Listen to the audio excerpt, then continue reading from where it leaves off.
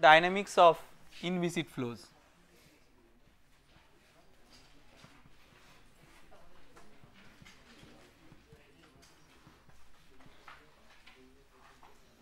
In the last chapter we were discussing about the kinematics.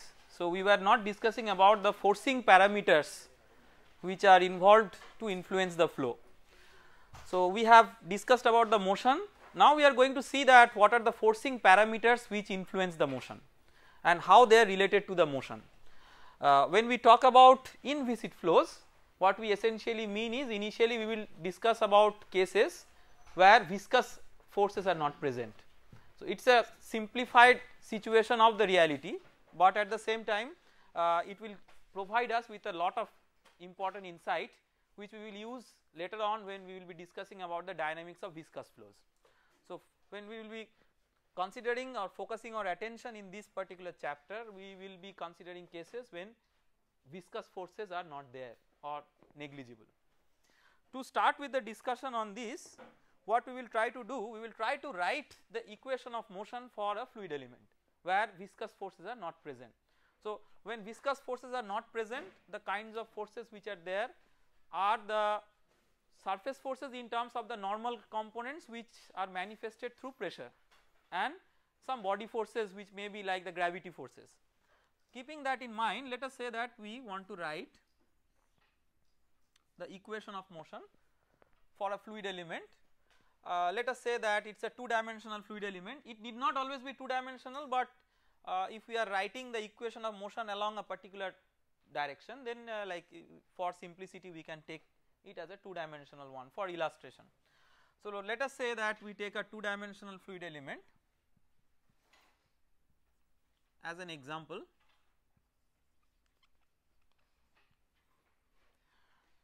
Fundamentally it is always 3-dimensional, so the third dimension you may consider as one or some uniform third dimension. Let us say that these dimensions are delta x and delta y. We will quickly identify what are the forces which are acting on the fluid element only along x. So, we will identify forces along x because we are interested to write the equation of motion along x. So, other forces will not show. So, it is not a complete free body diagram, only the x component of forces will be shown. So, here you have force due to pressure. So, if P is the pressure here, then P times delta y, maybe times 1, where 1 is the width, is the force that acts on the left face due to pressure. Force that acts on the right face due to pressure is what? We have encountered such situation earlier. So, P plus this into dx times delta y into 1. Along x, these are the only surface forces because other faces will have surface forces along y. Body force may be there. Let us say that Bx is the body force per unit mass. So, rho into Bx into delta x into delta y is the body force component along x, because rho into delta x into delta y is the mass of the fluid element. So, we can write the Newton's second law of motion for the fluid element, that is we can write resultant force along x is equal to mass of the fluid element times acceleration along x. Maybe you can write delta m, it is a small mass to acknowledge that. So, we will try to simplify this expression. Resultant force along x is P into delta y minus P plus this one with respect to into delta y, this thing, then plus rho Bx delta x delta y is equal to the mass of the fluid element is what? Rho delta x delta y times acceleration along x. What is acceleration along x? This we have discussed in the kinematics. So, what is that?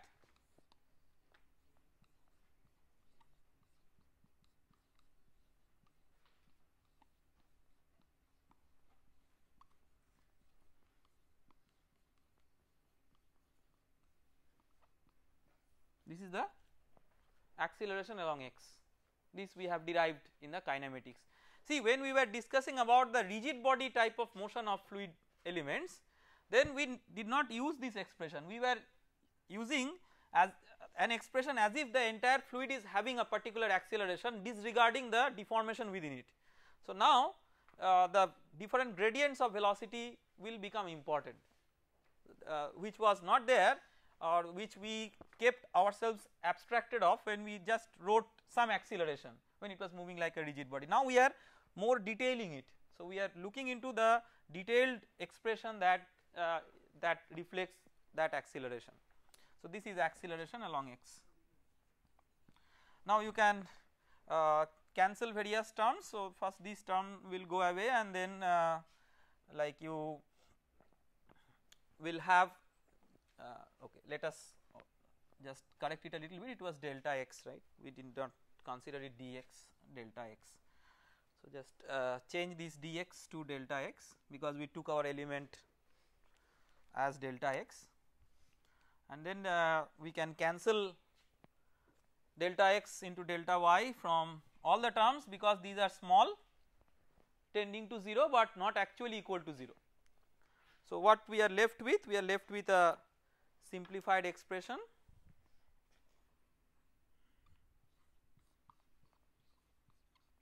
plus rho bx is equal to rho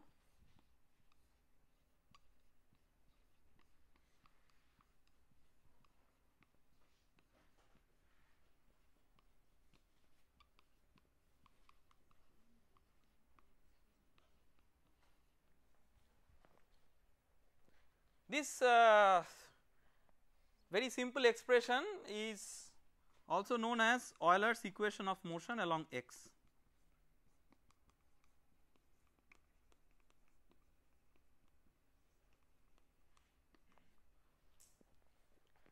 Similar expressions we can write for the motion along y and z, we are not repeating it because it is very trivial. Now what does this equation of motion contain? If you look into it, it is fundamentally like Newton's second law of motion where viscous forces are not considered. So this right hand side is something like the mass into acceleration, left hand side is the force effect of the force which is acting. So one force is because of the pressure gradient and another force is because of the body force. So these two forces are considered. So it is just a different way of writing Newton's second law of motion for a fluid where viscous effects are not present, and any other force other than this body force of this particular form we are not considering. Let us take an example to illustrate that how we can make use of this.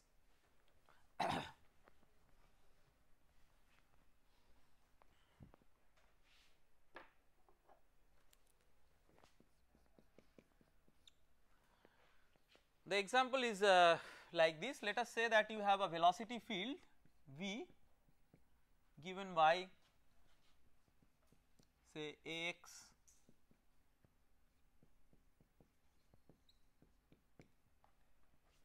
I minus ay j, where a is a constant number and a dimension number to adjust the dimensions in the two sides. We are interested to find out what is the difference between pressure at 2 points given by x1 comma y1 and x2 comma y2. It is given that g, that is the acceleration due to gravity, acts along negative z direction.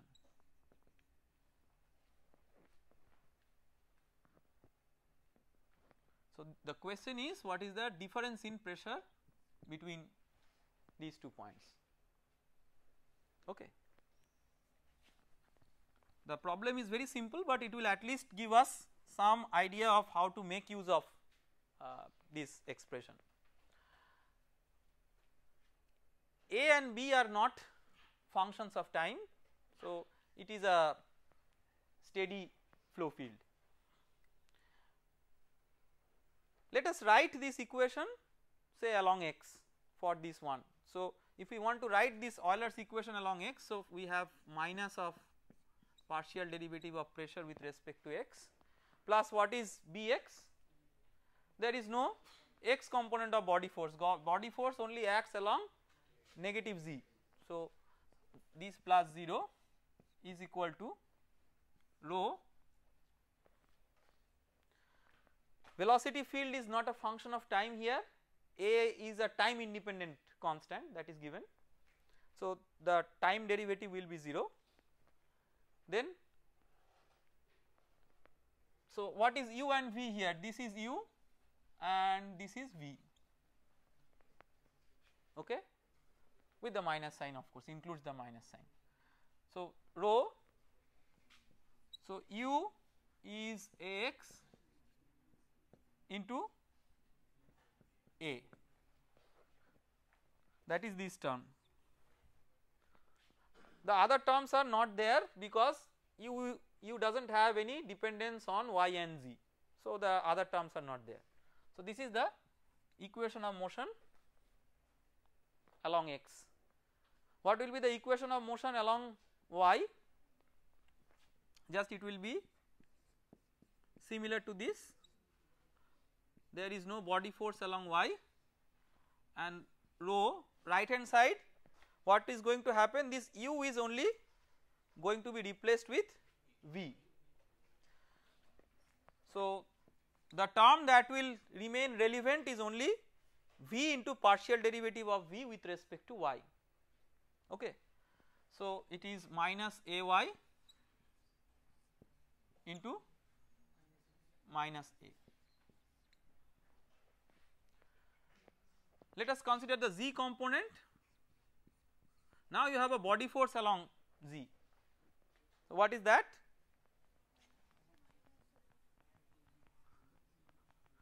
So, B z is equal to minus g. So, minus rho g is equal to the right hand side, u will be replaced by w and there is no w component of velocity, it is a 2-dimensional flow field. So, it is 0. So, it is possible to integrate these expressions to find out how p varies with x, y and z. So, let us integrate that, let us say we integrate this one with respect to x. So, we get p here as what, minus rho a square x dx will become x square by 2 plus function of y and z, right. For this it will become p equal to very similar minus rho a square, now y square by 2 plus a function of x and z, and what will this give, p equal to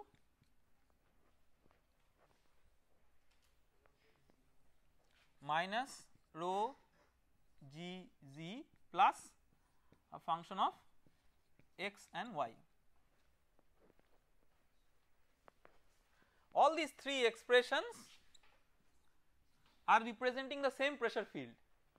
So, we can compare these to get these three functions. So, let us compare these and get the three functions. If you compare, what functions you get? What is f1? f1 is a function of y and z. So, minus rho a square y square by 2, then minus rho g z, this is f1. f2 function of x and z. So, minus rho a square x square by 2 minus rho g z, and f3 minus rho a square x square by 2 minus rho a square y square by 2. Okay. So, the expression for pressure becomes minus rho a square x square by 2 minus rho a square y square by 2 minus rho g z, right.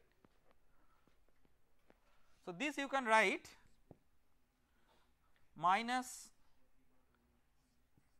half rho a square x square plus a square y square is u square plus v square. So, that is the square of the resultant velocity. So, let us say capital V square minus rho g z, that means p plus half rho v square plus rho g z equal to 0. Now, when we write this, there is a lack of generality here. What is the lack of generality? When we considered this f1, f2, f3, we did not consider a constant. So, fundamentally we should also have a constant there, where that constant may be eliminated depending on a choice of a reference frame, but that is not done a priori, that is after you get the general expression, then only that is possible. So, a very important thing here is that each of these should be augmented with a constant. So, what it means is that this plus c will be there. So, this will become, in place of 0, it will become some constant.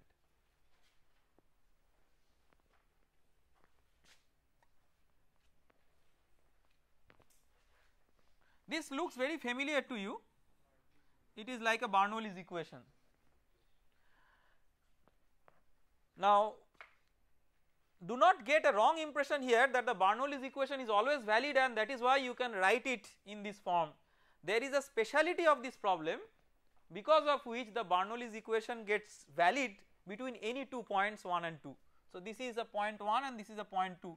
Solving the problem is trivial, you can find out p1 minus p2 by substituting the velocities respectively at x1 comma y1 and x2 comma y2. That is a straightforward exercise. So you directly compared the three equations and wrote f1, f2, f3. Yes.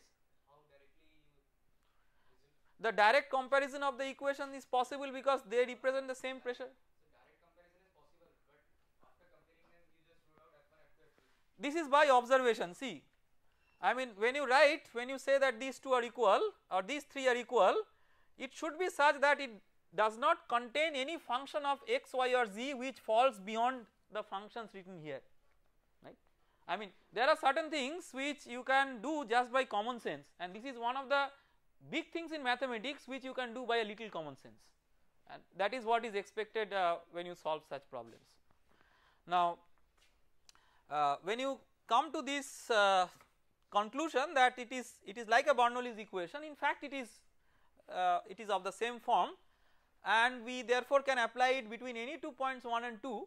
It is not a general conclusion, that we must remember, and we will do it rigorously to show that when it is valid and when it is not valid. This is very very important because all of you are very habituated in using Bernoulli's equation anywhere and everywhere you like. So, we will try to see, we will try to restrict you so that you do not apply it anywhere and everywhere, and we will see that when it is applicable and when it is not. But before that, this problem at least tells us that this is a very easy problem, and it demonstrates that in this case it is possible to apply it between 2 points 1 and 2. So, what is the speciality of this problem? Let us look into it. See, for every problem there is one aspect, that is how to solve a problem, that is fine, but there is a greater aspect, how to develop a more detailed insight on what the problem is about. So, we are now trying to do that. Problem is solved, but it is not enough. Let us see that what insight it gives us. Try to find out what is the rate of deformation and angular velocity of this flow. So, if you recall that if we want to find out the say rate of deformation, epsilon dot xy, what is that?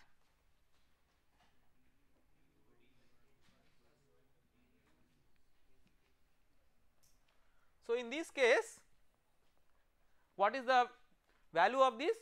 Identical equal to 0. Angular velocity in xy plane half of this one, because each of these terms are 0, you have this also identically equal to 0. So what does it show? It shows that if there is a fluid element located in this flow field, it does not have any shear deformation, it does not have any rotation. That means if its edges were originally parallel to x and y, those will remain always parallel to x and y. If it is incompressible, what will happen? It might stretch along say x, so it should reduce its length along y so that the volume is preserved. So it is like if the fluid element was originally like this, maybe it will become once like that, and it will change its configuration in such a way that angularly there is no change, only there are changes in linear dimension, but ensuring incompressibility, because it also represents an incompressible flow field that you can check by checking that divergence of the velocity vector is 0. So it is an incompressible flow. So that is one important observation. So the important observation is it does not have any shear effect. Next is it does not have any angular velocity, so it is like an irrotational flow, because an irrotational flow has no angular velocity or no vorticity, so to say. Now let us try to see that what will be the equations of the streamline in this case.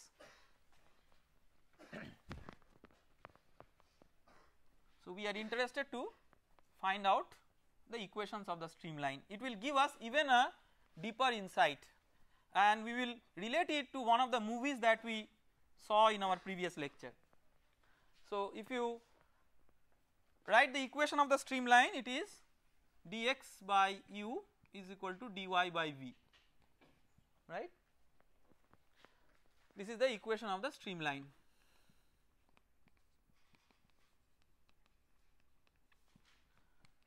So you have dx by ax is equal to dy by minus ay, a is not equal to 0, you can cancel that, and if you integrate it you will get ln x is equal to minus ln y plus a constant, let us say ln k. So this gives an equation of the streamline of the form xy equal to k, which is like a rectangular hyperbola. That means if you have say if you consider this as x axis and maybe this as y axis, it is possible that you have your streamlines in this way. So if you have a fluid element originally like this, maybe the fluid element is coming down along the streamline. I am just trying to make you recall one of the movies that we showed to you, that the fluid element is coming down like this with no angular change, no rotation, no shear deformation, but only the lengths of the respective edges are getting altered. So it is a case of pure linear deformation, no angular deformation, okay. And then in such a case we have two things satisfied. One is there is no effective viscous effect, because the viscous effect comes through what? Viscosity into the rate of shear deformation. So if the rate of shear deformation is 0, it does not matter whether viscosity is 0 or not. So inviscid effect is not always through viscosity equal to 0, it may be the rate of shear deformation equal to 0, because eventually we are interested about whether the shear stress is 0 or not.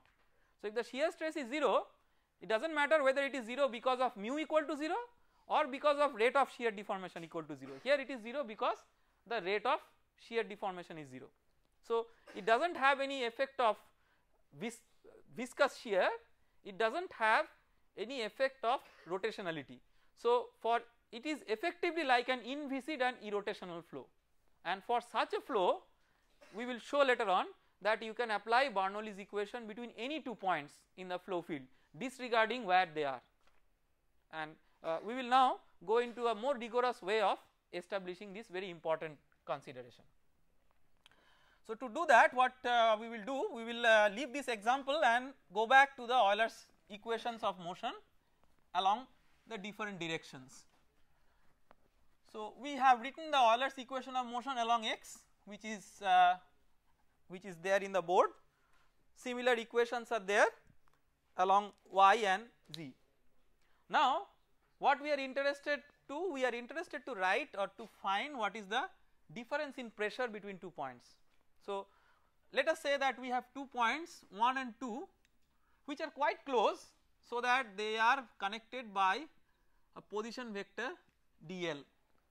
dl is given by dxi plus dyj plus dzk. Okay. So, this is the position vector that we are looking for. We are what is our interest? To find out what is the difference in pressure between points 1 to 2. So, whatever we did in the previous problem a bit more informally, we will now try to generalize it for a very general case, that what happens in that case. To do that, we will note that if you want to find out the difference in pressure between the 2 points, here pressure is a function of what? X, y and z. So, you can write this as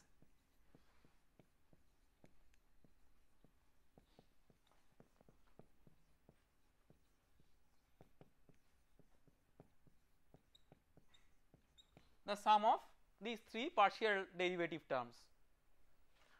Each of these terms we can substitute from each component of the equation of motion. So, the first term you can substitute from the x component of the equation of motion, which is written below.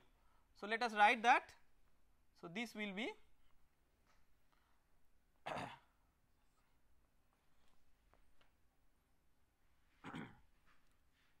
minus of, so this you are writing now the plus of this one. So, that means this term will become minus the right hand side. So, that will become minus of rho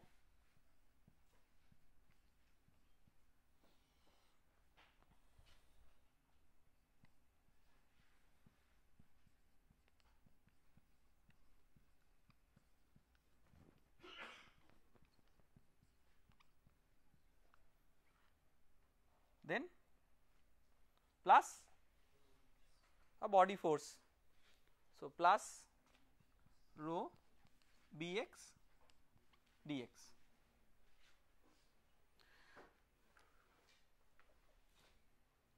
Dx with dx multiplication will come separately, we are just isolating the dp dx term. So, we are not writing the dx together with this. So, if you also consider the dx term together with this, then it will be the entire thing multiplied by dx.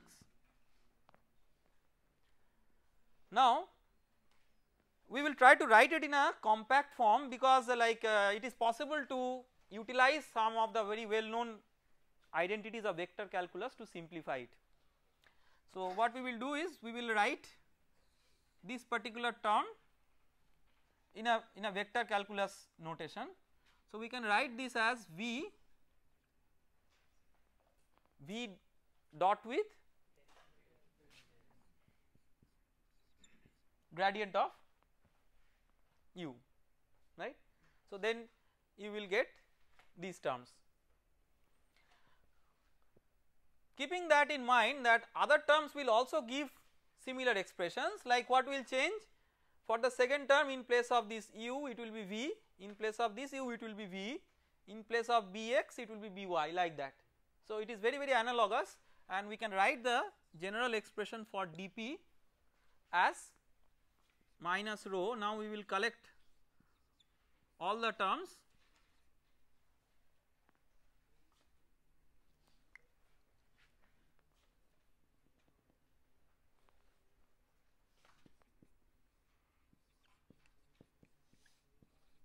we will keep all the terms of similar type together.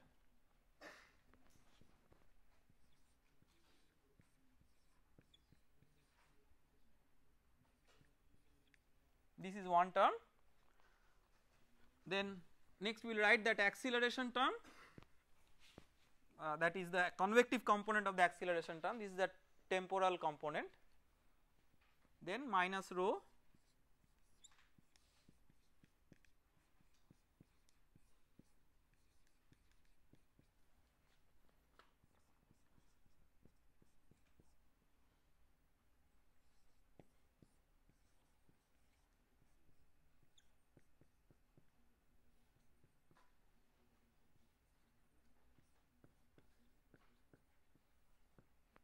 and the body force term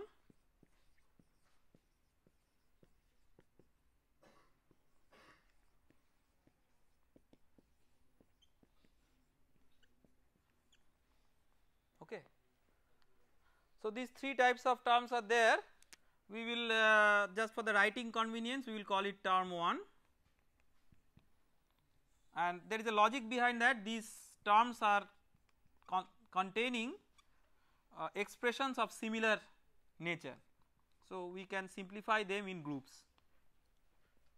Let us write or let us try to simplify terms 1, 2 and 3 separately. So we will do that keeping in mind that the term 1 is the transient term, and when we are simplifying we will be keeping in mind that we will be utilizing the vector dl which connects the 2 points which are close to each other. So the term 1 is minus rho. Now can you write it in terms of the two vectors v and dl? Remember v has components u, v, w, dl has components dx, dy, dz.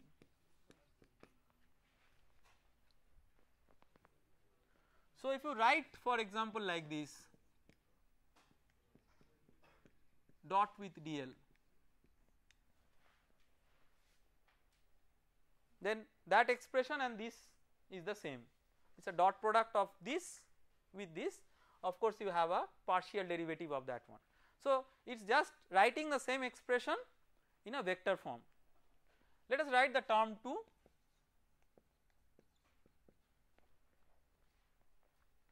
How do you write the term 2?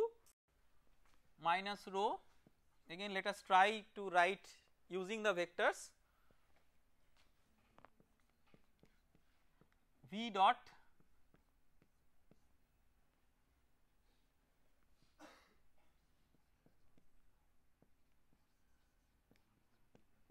let us check whether this is alright or not.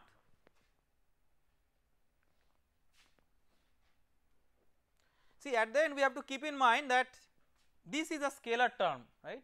So first of all whatever is a vector operator it should give back a scalar. So you have one dot product and the dot product and the product of that is expected to give back a scalar. You can just check, let us check that.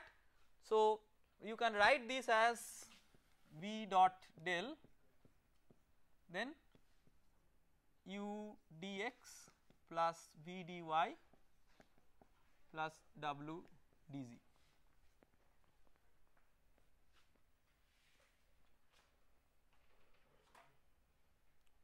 So it becomes of the same form as that given by the term 2. Now it is possible to simplify the v dot del v using a vector identity. What is that? So v dot del v is equal to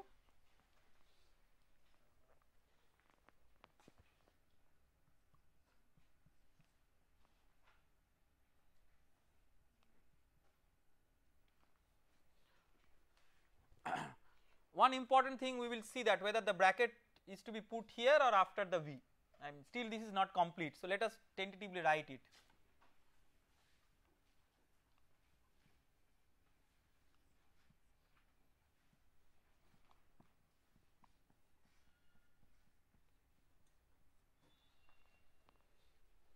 This is a very well known vector identity. Now you see that what is this? V dot v is a scalar.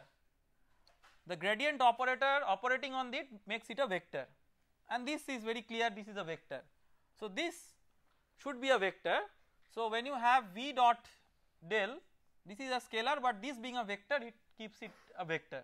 So whenever you write an identity, these are certain common sense things that you should check, because depending on what you operate, the same thing may look may become a scalar and vector very easily, depending on how you put your cross products and the dot products. Now why we are putting in this particular form is because here you get the vorticity vector, and we were finding out that the condition of rotationality or irrotationality has some influence on the pressure difference between the points, and this vector solely is responsible for whether it is rotational or irrotational. Okay. So, we will put that simplification here, we will put this as minus rho half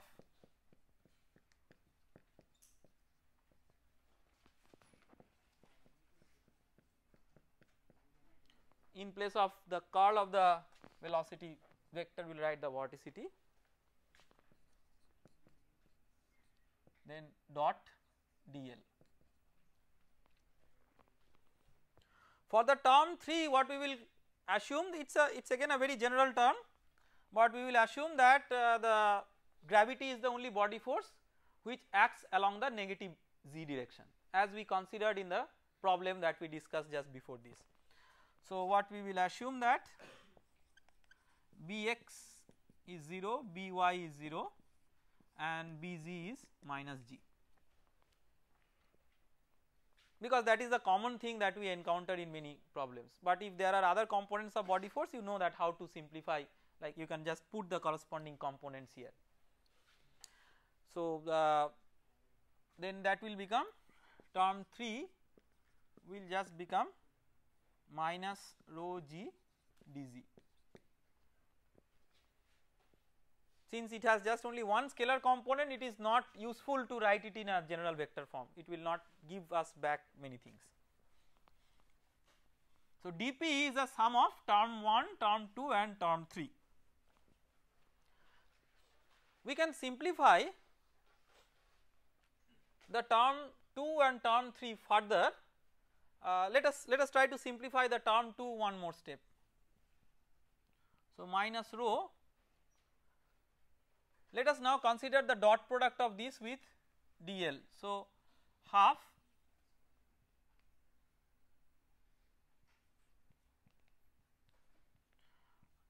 what is v dot v? V dot v is v square, where this capital V is the resultant velocity. So, that we are writing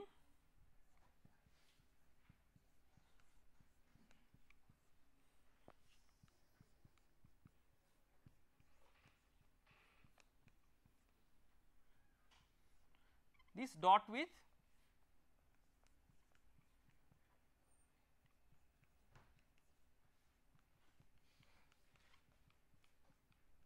this one, sorry, that is the first term, and you also have a term plus rho v cross vorticity vector dot dl. You can recognize that it is like a scalar triple product of 3 vectors like a dot b cross c. Okay. So, we will keep that simplification for a moment and just consider the first term. So, what does the first term look like? Half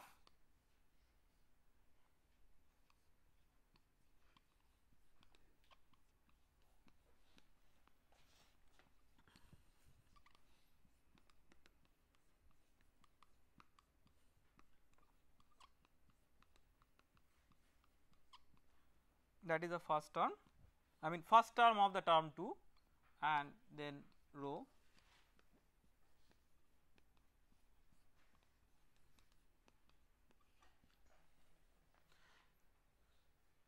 you can clearly see that the first term of the term 2 will become what? It is like it will become d dx of v square. It is the sum of the 3 partial derivatives will give the total one. So, this will become at the end the simplified form minus half rho d of v square.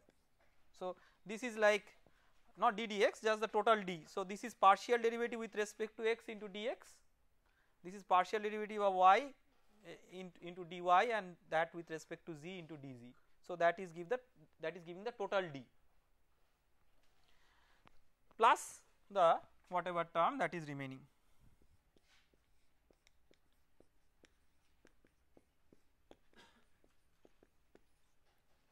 Now let us put back all the terms together in the equation.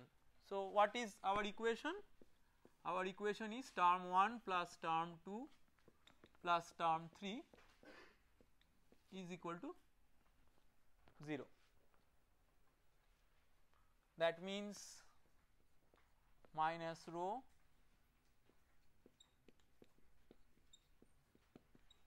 that is the term 1. So let us sorry dp not 0, it was dp. Then term 2, in place of term 2 we will write minus half rho dv square plus rho, maybe let us write dl dot v cross zeta, that is the term 2, and term 3 is minus rho g dz is equal to dp.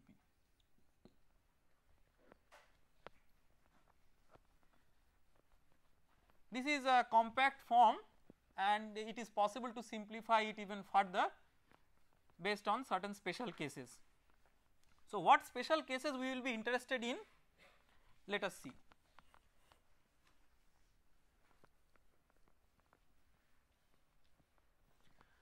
So what special cases, maybe let us take all the terms in the same side.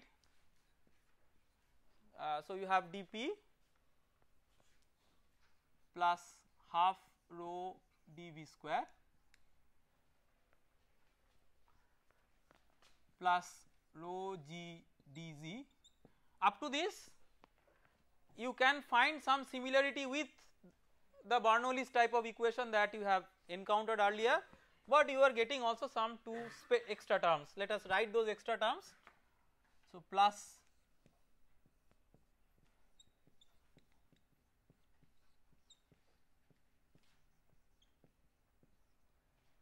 then minus rho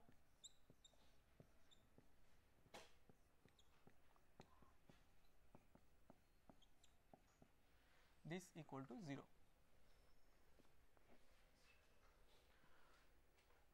Because these two terms are like beyond what you have encountered many times, we will try to put more attention on to the last two terms.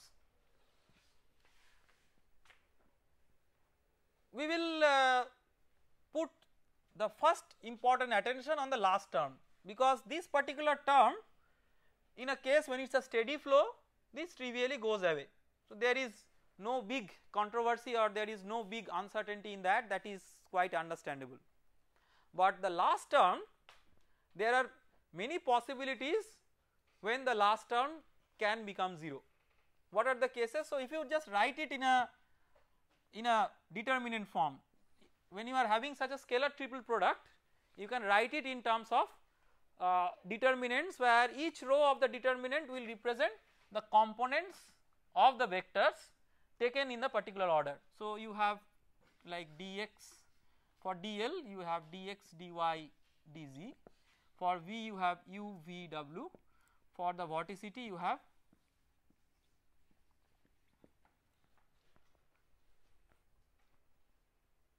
okay. Now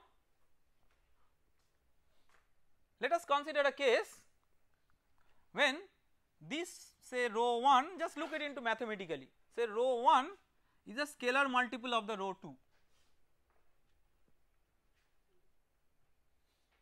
When it is possible? When the direction of dl and the direction of v are the same, then one will just be the scalar multiple of the other, because direction wise they are representing vectors oriented identically. So when that is possible, what is the special dl for which that is true? If it is located along a streamline. So if we consider this as like term A, so we will identify certain cases when A becomes 0. So, A equal to 0 when certain cases, one is dl is along streamline,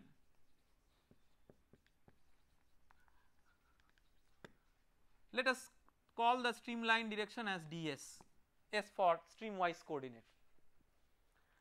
When that is the case, we do not care whether it is an irrotational flow or not, it does not matter whether it has components, non-zero components of the vorticity vector. Yes? When it is streamline flow, then how can you say that there is nothing called a streamline flow. First you have to understand, there is a streamline in a flow, there is nothing called streamline flow. Okay, next. Sir, then how can you say that ds will be means multiple, ds divide d will be multiple of, This is what? This is the length element, this is the line element that you are considering. This is the component, these are the components of the velocity vector. What is the definition of a streamline? Such that tangent to the streamline at any point represents the direction of the velocity vector. So, tangent is this direction dl, a small elemental direction, and this is the velocity vector direction. So, if they are located in the same direction, that means they are parallel vectors. That is the definition of the streamline, it is nothing extra. So, dl is, if dl is located along a streamline, then we do not care whether it is a rotational or irrotational flow, but if it is not, then if the vorticity vector is identically equal to 0, then A will become 0, no matter whatever is like, no matter whether dl is located along the streamline or not. So, vorticity vector is a null vector, this is irrotational flow. So, you can clearly see that if it is a steady and irrotational flow, these two terms go away, and then sum of these three is 0, that means if you integrate that, the integration will give a constant of integration, and that is what we actually saw in the example, the problem that we discussed before going through this derivation. There is a third case, I mean there could be many such cases, but a third case, say you have the V cross this vorticity vector is perpendicular to dl.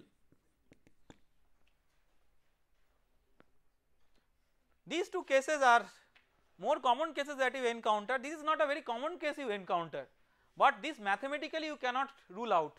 You have a vorticity vector, you have a velocity vector, you can find the cross product and take an element in a direction which is oriented along that cross product, and then if you take such an element, then for such an element also for steady flow it will appear that the Bernoulli type of equation is valid. So, this is not a Bernoulli type of equation, this is in fact one step before that, where we do not make any explicit assumption on how the rho or the density varies. So, this is still the Euler equation of motion. So, this is a more general way of writing the Euler equation of motion, where you are considering all the individual components and trying to write that in a vector form, but at least we can understand that this term becomes 0 under what cases. So, let us say that we are considering one such case. Let us say that we take an example, we are considering along a streamline. That is, what do we mean by along a streamline? That means we are interested to find out these changes. So, see this relates what?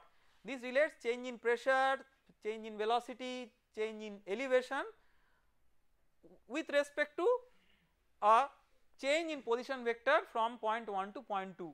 So, when we are considering along a streamline, that means we are interested to evaluate that change by moving along a streamline. So, never consider something like a streamline flow, again I am repeating, there is nothing called a streamline flow. In flow there are streamlines, but it is not a streamline flow. So, when you have a streamline, we are looking for the difference in like these variables along a streamline. So, when you have along a streamline, and let us say steady flow as the first example, this is example 1. So, then what you have, then a term will become 0, this term because of steadiness will become 0.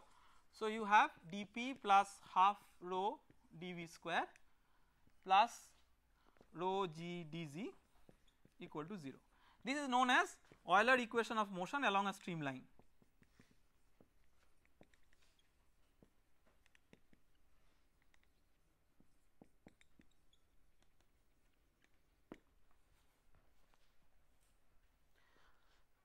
Now this is valid both for compressible as well as incompressible flows. You are not yet committed of how the density changes. So now we are interested to see that how the density changes. To do that, we will let us say we will write it in this form dP by rho plus half dV square plus rho g dz and try to integrate it. Yes. So we will try to integrate it, the rho will not be there because rho we have already divided by rho. So when we try to integrate it, what are the points over which we are integrating? We are integrating with respect to 2 points 1 and 2 which are located on the same streamline, because we have considered along a streamline, that is we are considering this particular case which has made the term A equal to 0. So when we do that, this equal to 0, that is still valid for any type of flow, compressible or incompressible. Now you make an assumption that rho is a constant, assume that is a special case of an incompressible flow. So then what you can write, you can take the rho out of the derivatives. So you can write P2 minus P1 by rho plus half V2 square minus V1 square plus G into Z2 minus Z1 is equal to 0. Okay. This is nothing but the Bernoulli's equation, that is P1 by rho plus V1 square by 2 plus G Z1 is equal to P2 by rho plus V2 square by 2 plus G Z2. So it is like the it is in fact the Bernoulli's equation. Now you tell that what are the assumptions that we followed in deriving this. So this is the Bernoulli's equation. We will come into the physical significance of this Bernoulli's equation in the next lecture, but let us at least try to identify that what are the assumptions that we utilize to derive this. So what are the assumptions? So first start with the most basic assumption. When we wrote the equation of motion, what we assumed? Okay, only gravity is the only body force, it is okay, but it is like it is very explicit. What is not so explicit is inviscid flow. So inviscid flow is very important.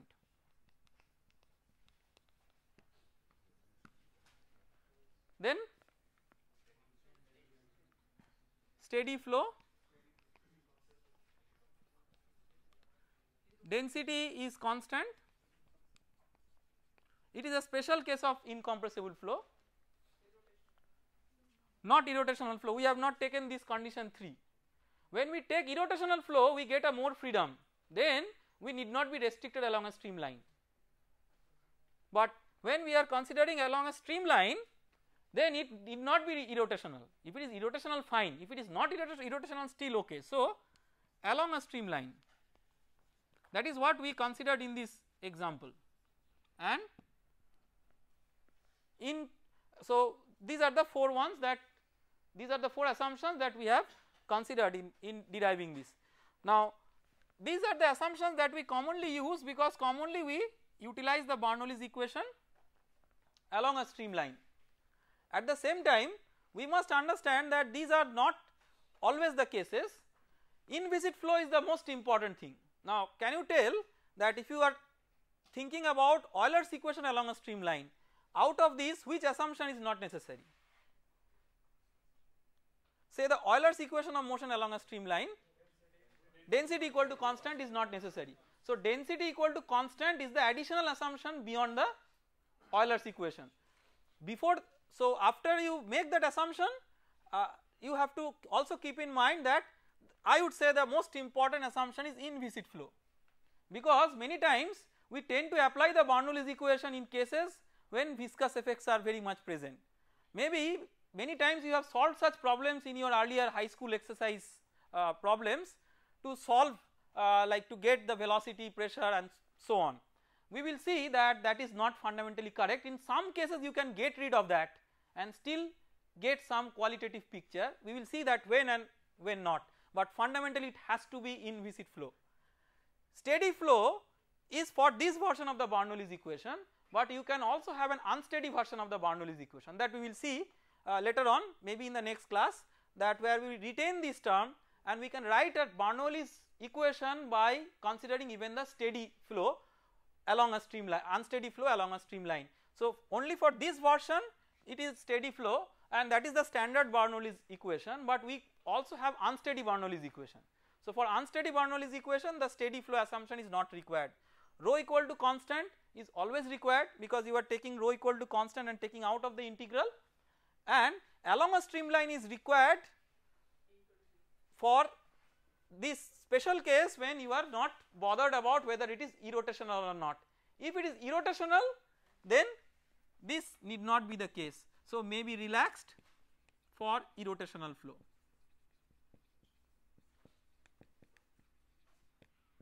So what is the summary? The summary is, if it is an irrotational flow and other conditions are satisfied, that is inviscid, steady and rho equal to constant, you can write P by rho plus V square by 2 plus Gz is constant, need not always be along a streamline. So this is constant no matter whether you are considering the points 1 and 2 anywhere in the flow field, that is very important. So points 1 and 2 may be located anywhere in the flow field, still this equation is satisfied if it is an irrotational flow. If it is not an irrotational flow, then 1 and 2 have to be located along the same streamline. So these are very important fundamental assumptions that go behind the Bernoulli's equation. We will stop here today, we will continue again in the next class. Thank you.